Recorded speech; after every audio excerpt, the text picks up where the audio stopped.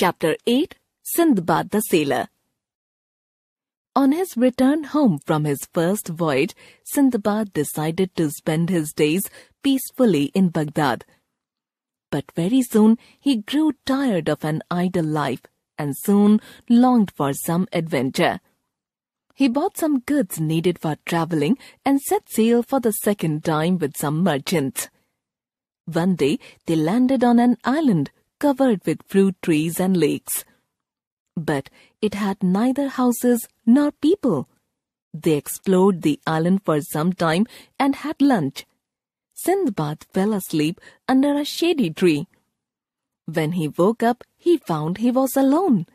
The ship had left without him. At first, Sindbad felt scared and wished he had never left his home in Baghdad. Then he decided to find a way out of this lonely island. So he climbed a tall tree and looked around. He found a dazzling white object lying on the ground. He quickly descended from the tree and ran towards it.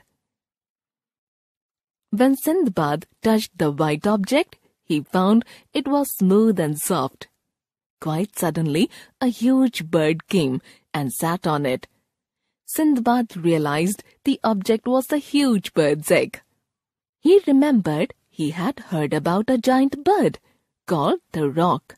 This then was a roc.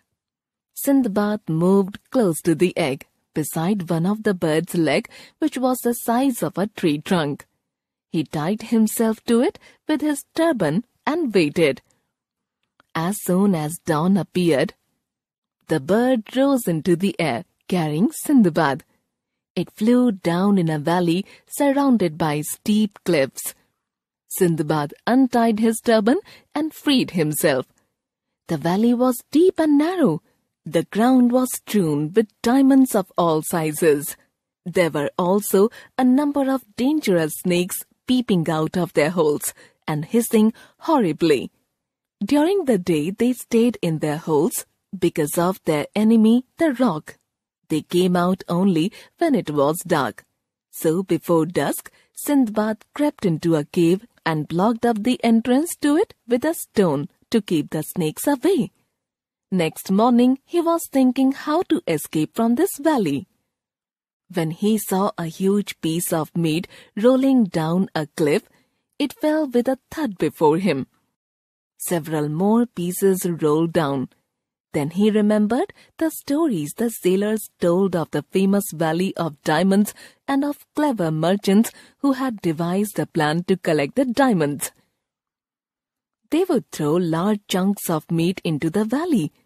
The diamonds would stuck to the meat, and the roc would carry the meat to its nest for its chicks. The merchants would later collect the diamonds from the nest. Sindbad quickly collected as many large diamonds as he could. Next, he picked up the largest piece of meat and tied it to his back. Then he lay down on the ground, waiting for the roc to pick him up. As expected, soon a large roc pounced on the meat tied to Sindbad and flew away from the valley to its nest. Sindbad quickly untied himself. He heard loud noises that scared away the birds and found himself surrounded by merchants.